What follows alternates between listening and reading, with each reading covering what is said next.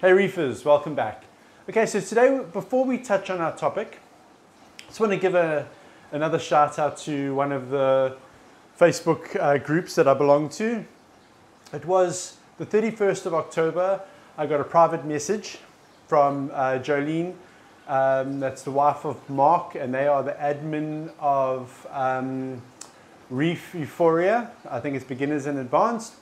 And they said I'm a winner of their sticker pack. And literally, while I was setting up to record, my postman shouted at the gate and he had this envelope. And in this envelope is the sticker pack from them. So I'm going to do a little unenveloping. Yeah, so I'm quite impressed with it because, I mean, I'm all the way here in SA and they are based in Canada. And they sent this through to me, and you know, they do this all on their own. And I see it's a thing with the Facebook groups that are sort of like, they're linked to each other and they do these sticker packs, which is quite cool. I mean, you know, it just shows their appreciation for the reefers. And there's quite a few. I mean, there's Saltwater Aquarium Reef Keeping. I belong to them as well. Mark's Reef, I must go check them out. Maritime Aquatics, Aquatics and More. Tank Talk with Tina. I still need to catch your when you go live. It's always too late for me normally, but I must try and catch one. There we go. There's Reef Euphoria's sticker. And REBA. That's a cool sticker. This is very cool. Thanks guys, and yeah, it's a nice little letter and everything. It's really cool. Like I said again, thanks a mil. I really do appreciate it, and I appreciate the effort you guys took to send it all the way out to me. Yeah, so let's get started on our topic. The reason I've decided to talk about the topic today on evaporation in an aquarium is I get this so often in my store, and we think it's common knowledge about evaporation and how to deal with it in a marine aquarium.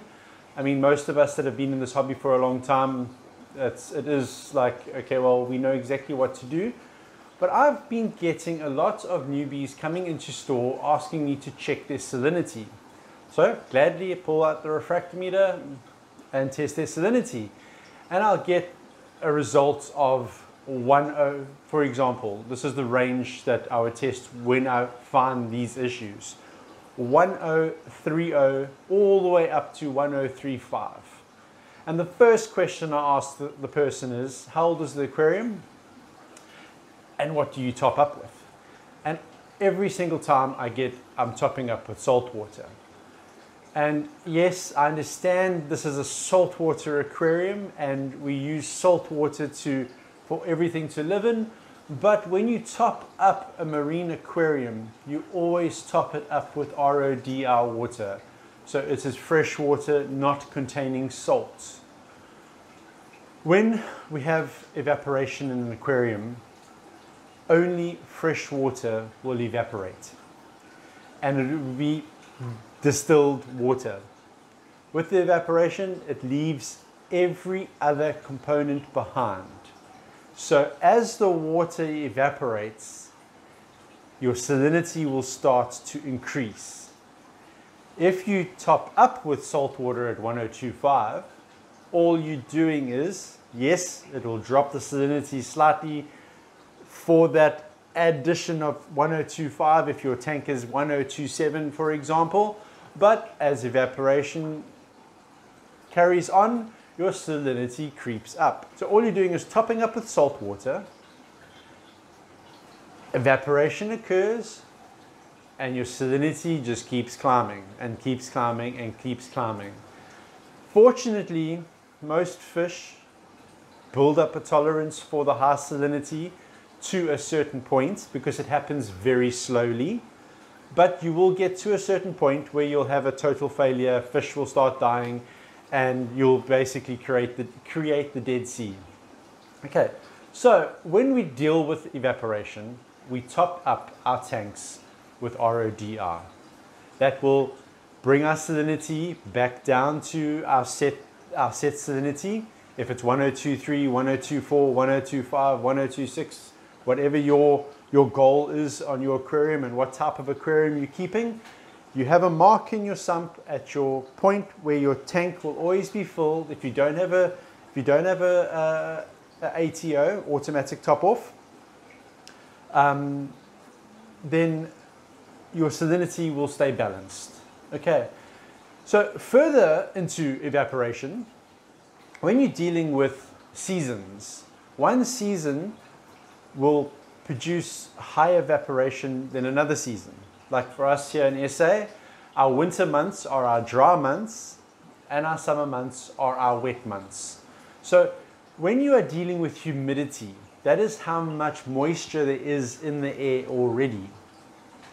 So like for example, us here in Durban, our salinity listen to me, pardon me, our humidity in Durban in the summer months can be anywhere between 70 to 85%. Now that means the air is saturated to that percentage, meaning that that's how much moisture there is in the air. So it's not leaving a lot of room for evaporation from your aquarium.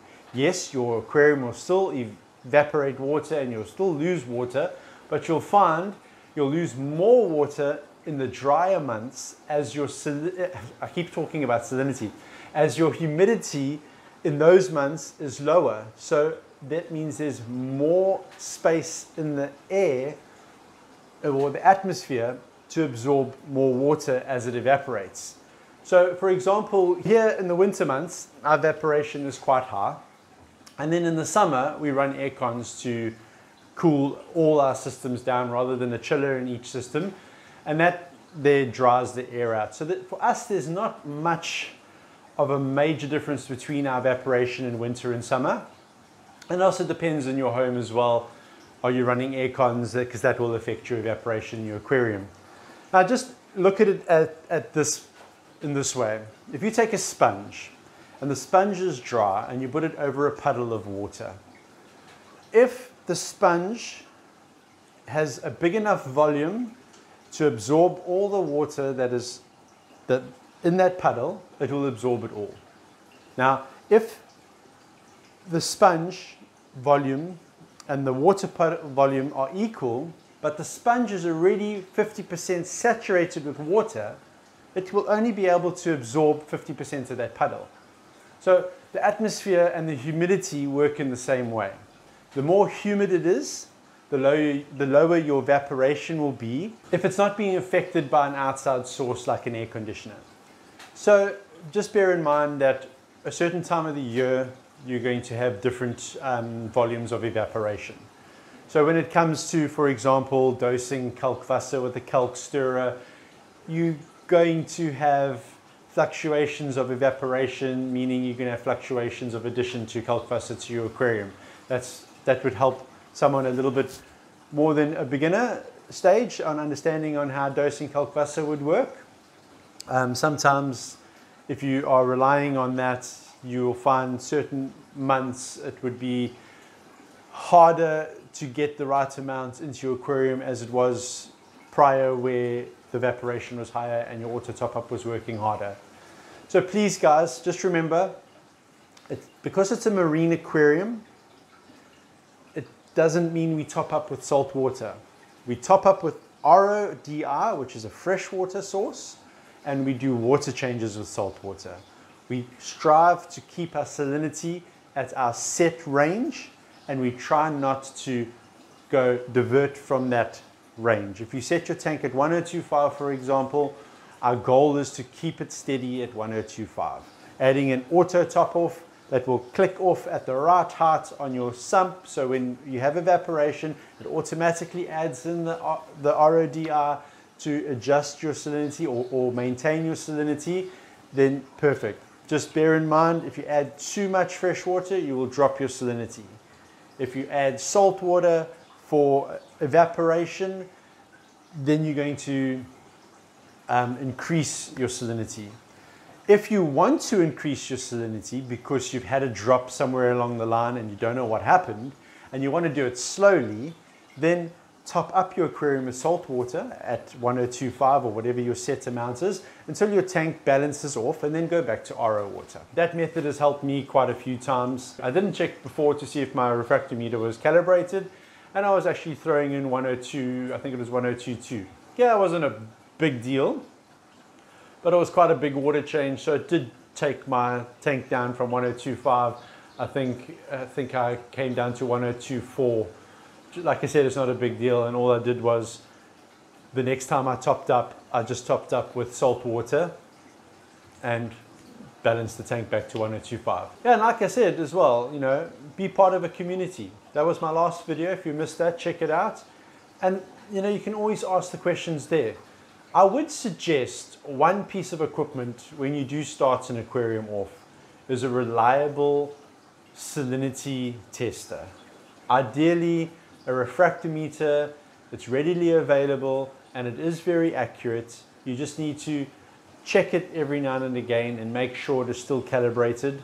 Yes, calibrating it with solution of 102.5 is ideal, but if you don't have it, calibrating it to 1.000 with RO water is still acceptable, as it will still give you a reading. It might be 0.001 out, but it's still going to give you stability in your salinity. So if you are in doubt, just check it, make sure it's on the 1 mark. If it's not on the 1 mark, on the refractometer itself, there is a little screw inside there.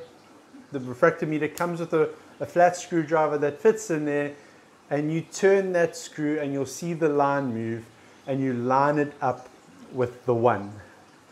If you line it up with the 1 with RODR water, that is recalibrated. When you check your tank, it should read whatever your salinity in your tank is.